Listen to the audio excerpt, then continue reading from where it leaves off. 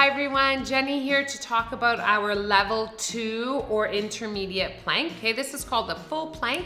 So you're going to start out in your tabletop position, bring your hands directly under your shoulders, and you're gonna reach your feet out behind you. So you're creating a straight line from the heels all the way up to the shoulders. Just like our level 1 plank, you're gonna shift your weight forward into your shoulders, train those wrists, tucking your tailbone down towards the heel, hollowing out through the midsection. So that is our level 2 intermediate plank.